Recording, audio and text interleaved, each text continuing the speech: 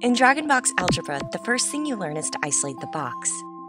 This actually means isolating x, which happens to be your goal when you solve a real equation.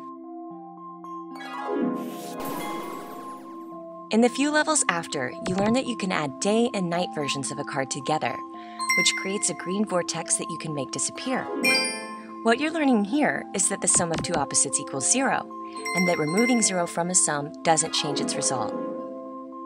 Then you find out that the board has two sides, and you get the power to add cards to the board, but there's a catch. You must always add the same card on both sides. There, what you're actually learning is to balance an equation, and this is still only the beginning.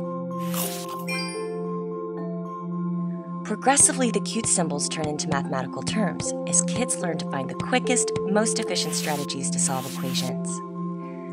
Over the next chapters, kids solve equations by manipulating multiplications and divisions in DragonBox Algebra 5+, and even fractions, parentheses, factoring, and more in the 12+ edition. By the end of the game, kids are solving equations that can stump quite a few adults.